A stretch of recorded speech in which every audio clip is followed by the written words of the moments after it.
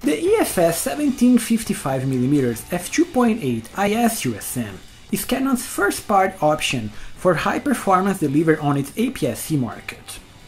Simply the best standard zoom for cameras like the Rebel 80 or 90Ds or the 7D series, it offers equivalent focal range to a 27-88mm lens, now with a built-in stabilizer and ring-type ultrasonic AF.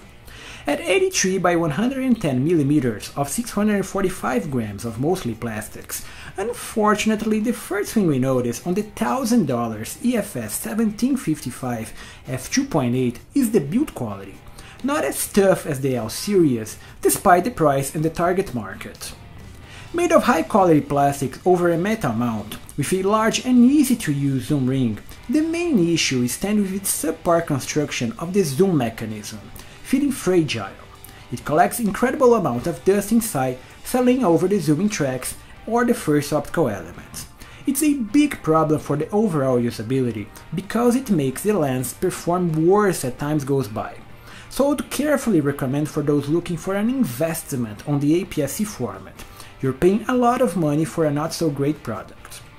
What it does right is the ring-type USM motor, that's the highlight of the model.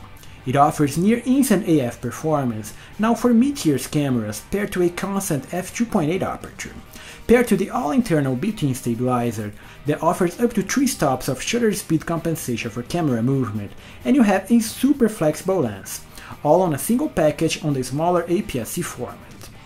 Finally, at the front, the EFS 17-55 accepts large 77mm filters fixed over the first optical element, avoiding flaring and vignetting.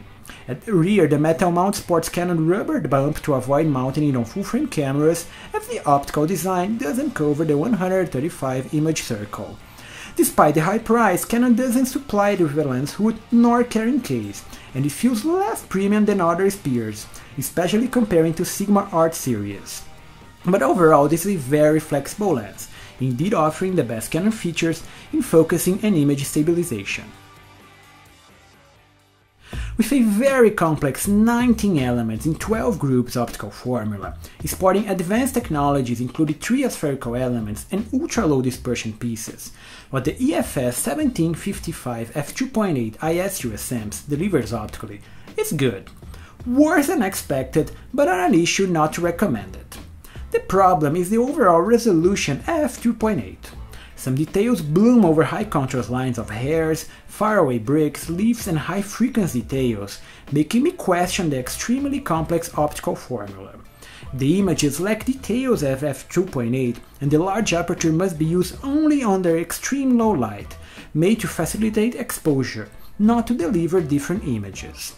Stopping down greatly enhances details despite some visible chromatic aberration. It is a big boy's performance delivered on the smaller format, but only from f4 to f8. It doesn't happen at f2.8. The frame geometry is well handled, good for using straight lines to frame your composition, and finally yes, better than most zooms. And despite this all black and white video, my article on this lens shows good example with colors that are vibrant and easy to post-process. So overall this is actually a difficult review. A weird construction sucking dust inside the lens. A good focusing performance paired to a great stabilizer.